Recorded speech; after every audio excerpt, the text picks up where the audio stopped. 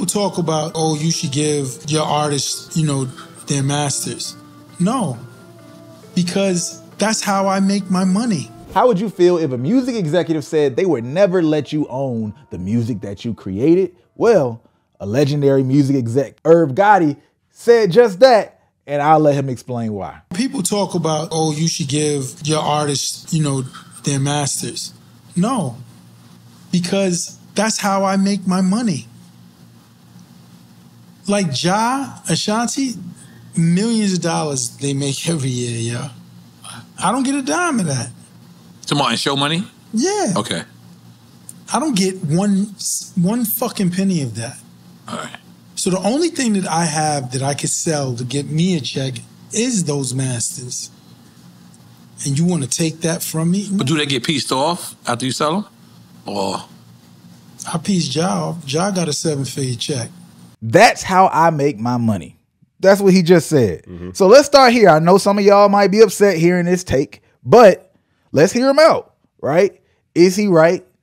Is there some angle where you could see his side? Let's play devil's advocate and think this whole situation out, because it can't all be bad, right? I know everybody has heard this story before, but like maybe some of the things that he's saying is true, all right? So do you think there's any validity to what he's saying? Yeah, I think so.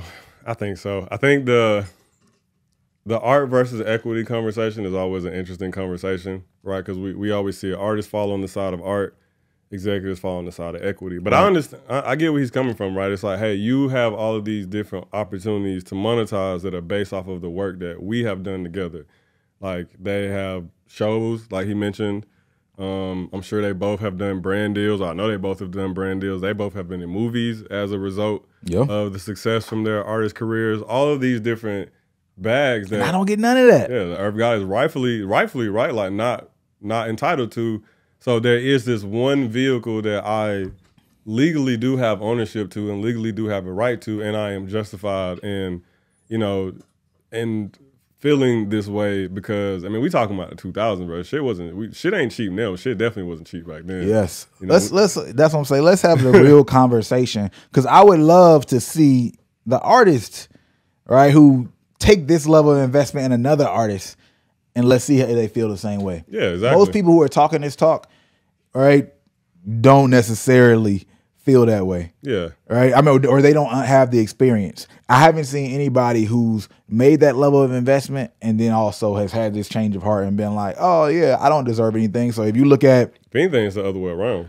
I've seen new executives come in with the mentality of like, oh, no, the artist shit, whatever, and they get deep into it and get more seasoned. Like, oh, yeah, no, fuck that. I should own a little bit more than I thought I would. This is a lot harder than I think, and I'm actually betting my whole life, and I'm just taking a percentage. It's not like I'm getting paid like a salary year on year, so I'm taking a massive risk. And I think sometimes that part gets understated. You can say you're interchangeable, but then there's cool, then interchange the executives. Cool, but there's also multiple artists that are successful. So I feel like people need to have the real conversation and look at the real investment, because I don't know anybody who uses independent and like artist ownership as their branding ploy that they're using, and then they also make that level of investment in the artist. So it's cool if I build my business model around, artists, y'all should be independent, you should own your masters, and then I build a business model around that. So I'm cool. I can stay congruent in that conversation. But if I make that level of investment, I don't think anybody who makes a significant level of investment to the degree that like a Irv did and a lot of them back in the day, I feel like I don't see anybody who's doing that and saying, oh yeah, artists should own their masters. I mean, look at Russ, right? Russ like has kind of signed and helped some artists. And I think it's a really artist friendly deal from what I hear. And it's dope, right? But he's also not taking that level of investment also because, he's an artist and he's doing his own thing, right? He makes it friendly. Hey, I got resources that are available to you. Take advantage and do your thing, like loosely speaking. I don't know all the ins and outs, right? Steve Stout stands on, like, yo, artists, y'all should own your masters, right? Independence, all that. But he also has a platform that can benefit around that model, right? I don't see anybody. I don't see Birdman. You know what I'm saying? like making an investment he's making, and then coming out with that same take, right? And that's what I would like to see, because nobody has addressed the real. You don't see anybody who's truly being that level of involved, putting that level of money, and moving in that type of business model. That's also saying, you know what, I see the light. I really shouldn't own any of this, even though I just put that much energy into it. Yeah, because I think the dark side of it is, and we've talked about this on other episodes, is there are so many stories about artists getting finessed over by executives that's kind of like that's the norm. We now go into these situations expecting it to be one side in that way, but there are lots of executives and even non-executives, people who work in like service-based portions of the industry that have been finessed by artists. Hell yeah. Probably more, you know what I'm saying? To be honest, like the stories just don't get out there as much and they're not as compelling. Like, executive gets finessed by artists, we champion them. Artists gets finessed by executive, it's pandemonium. Executives, we got a safe space for y'all. If y'all want to come on the pod and create this propaganda, you know, push the campaign, let people know that y'all have been hurt too. Yeah, like they all have been. Like for every executive, like I said, every person in the music industry has a burn story. Like artists, executives, creatives are like every person has at least one burn story. We just certain ones get more light shown on them than others. So I understand coming into it like, hey, like this artist may be someone like maybe now things are sweet, but I do need to protect myself to a certain degree in this situation. And I can't stress this enough that we talking about the early to mid 2000s. There were no TikTok. There were no cheap alternatives to break artists back then. Like now there's a case for sure artists be able to own their masters and such, because the channels of distribution and marketing are much more accessible and much cheaper to get access to, versus back then. I don't even know what the cost used to be to distribute music back then, but let's just assume a couple tens of thousands just to get that shit out. And now we talking about the era of the $1 million music video, you know what I'm saying? Yeah. And the era of the $1 million marketing budgets. Like, so we're talking about like serious money going into it. Like back then it's probably taking a couple million to break an artist, where today it might take a couple 100,000, you know? So the magnitude of investment out the gate was expected to be crazy, you know? And any sane person, if I'm putting up $100 for something, I want to start talking about what I'm gonna get back in return for this.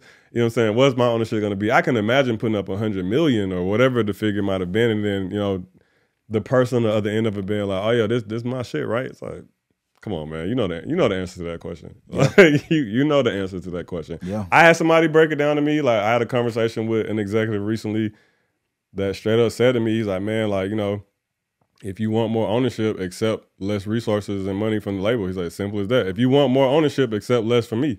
That's all. And I think that's fair, right? Like if you want me to own less, then you have to naturally expect that I'm going to do less. That is a simple equation. And that's why I said I don't see anybody who's putting in that level of energy and investment that's also saying, nah, yeah, you should just take everything and own the master. All right, so I want to give a reminder that being independent is not just about not being signed to a label. It's actually making money without being signed to a label, being able to have a sustainable career. And for those of y'all who actually want to be able to make money from your fan base, you're serious about figuring out how to monetize, I have a free video that you can check out. I don't need your email. I don't need your phone number. I don't need any information. All you have to do is go to www.nolabelsnecessary.com/monetize. And I'm going to show you the lies that artists have been told that have been keeping them, probably you too, from monetizing your fan base, and how shifting that perspective has allowed one artist we're working with to be on track to make over $500,000 this year. This is a different era. Don't fall for that trap saying artists can't make money. Artists do not have to be broke. So if you want to escape that trap, go to www.nolabelsnecessary.com/monetize.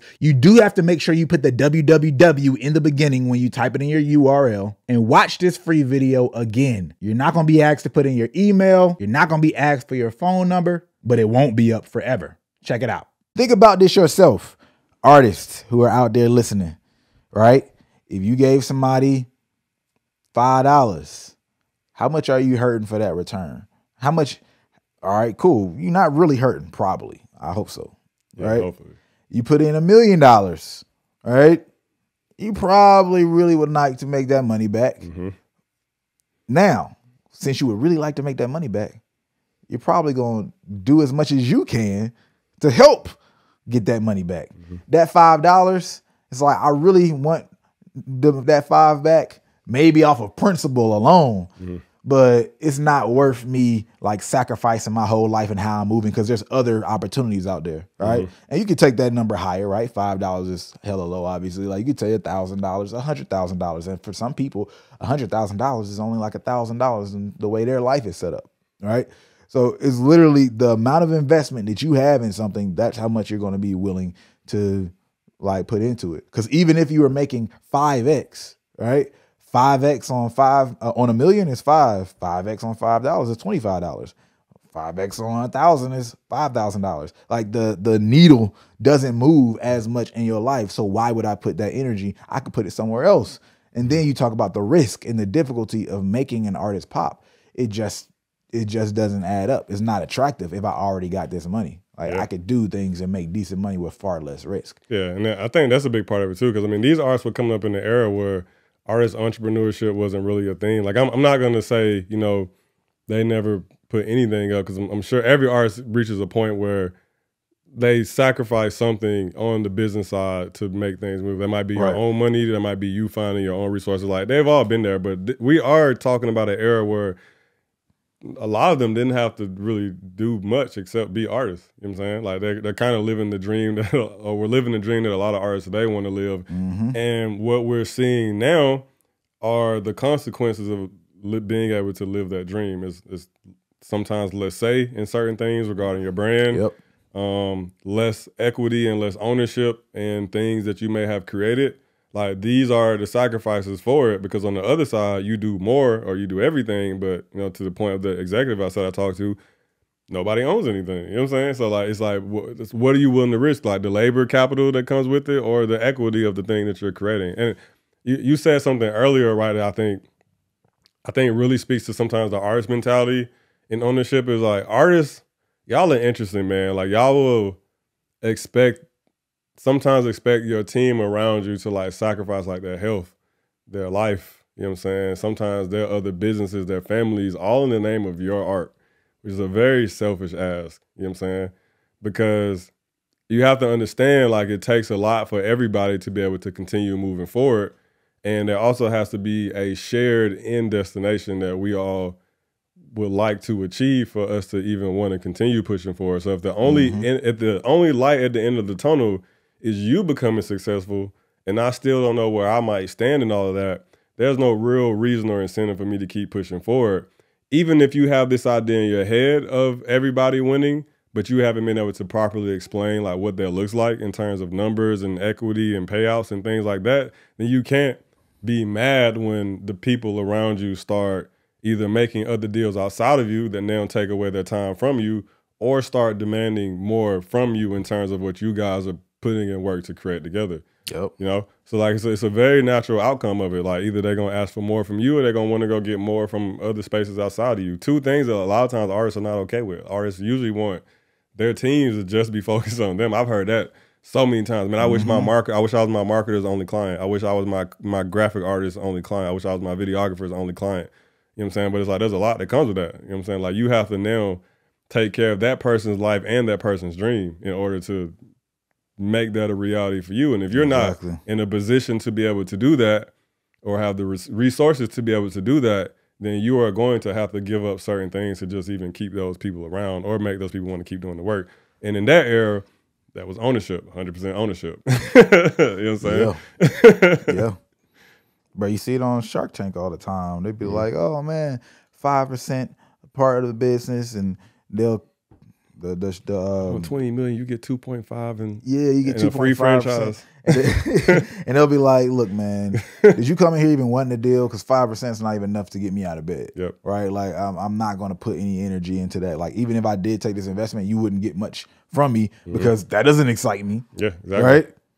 It's the same thing. If I could sneeze and sneeze out a 5% deal, you know what I'm saying? Like, or something that's equivalent, that maybe shit, I do all the work for, or less work than what you asking me for, you know? And like, I think that's the thing of it too, is the risk assessment and risk evaluation from both sides are usually different. Like executives, service people, they tend to do risk assessment based on numbers and past experiences.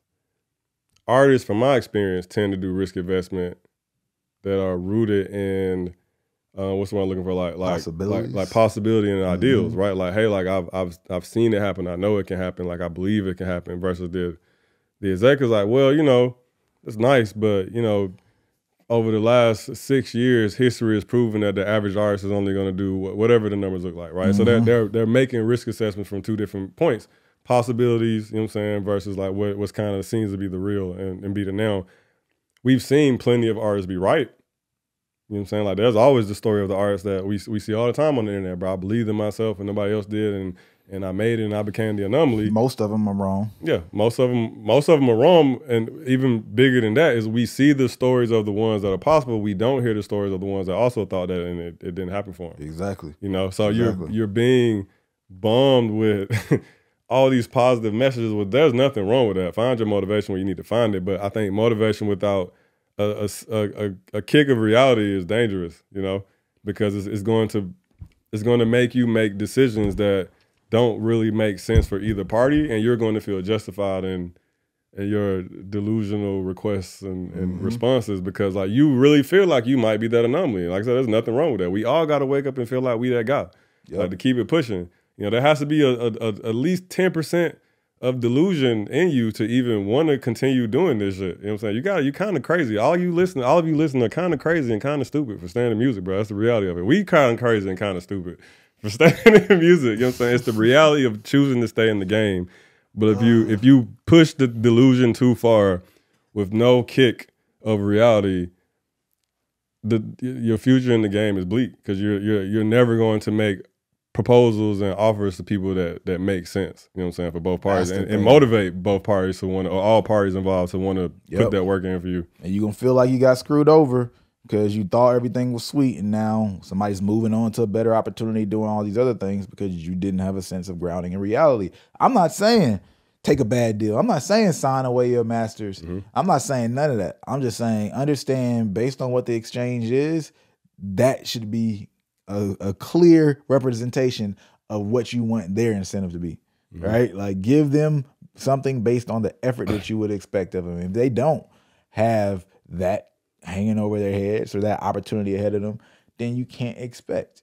Now, you might get even better and you might then be able to say, okay, yeah, you helped me down and I'm going to hopefully reward you even bigger in other and new opportunities that might come from it. Great. But again, expectation, throw that out the window because this is just the business. This is just the numbers. This is literally economics in its finest, right? Social economics, how people move based on the incentives. And I don't know, man. Like, yeah, Irv, obviously he's very brash with it.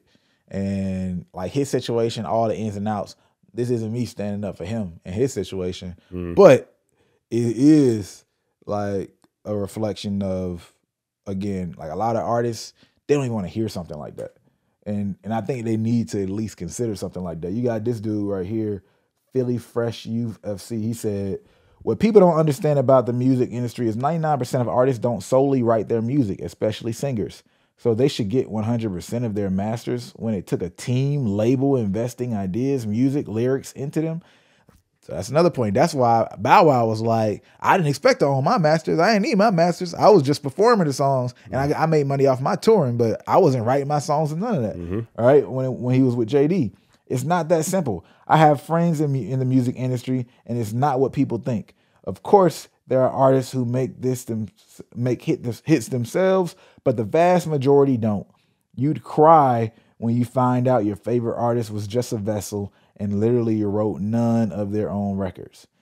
There's a point right there. And we always keep it, I mean, well, not we, but the creative community always keeps it to the music creation, which is a great point. But he also touched on something that comes from the label's resources, like the ideation around things like the marketing, the creative assets that come with it, right? The things that branded and cemented to the audience. Like a lot of times, like there are some artists who are very involved with that stuff, but there are a lot of artists who aren't, you know what I'm saying? Like, and they just, to the point I made earlier, just want to just be the performer, like you said, but want the all the benefits. I don't know. That was a great point. I think that was a great point. Really great point. Boom Man said, which we need to have him on a podcast at some point. If you've never invested in an artist or spent hundreds of thousands, you shouldn't speak on this. Your opinion doesn't matter until you've done it and been burnt by one of these artists. Then give your opinion. If not, your opinion doesn't even matter. There it is. There it is. Someone else's thoughts. Let me see. Let me see if there's one more good one. I wouldn't give the masters up either. They made a deal and they gotta stand on it. That's also another aspect of it. If you make a deal, you make a deal. That's why you sign contracts and have an agreement. I think it's interesting, this whole idea of doing deals just to be able to negotiate, right? Like, I understand that things can be renegotiated for sure, right? But to come in and expect someone just to want to renegotiate just cause, right?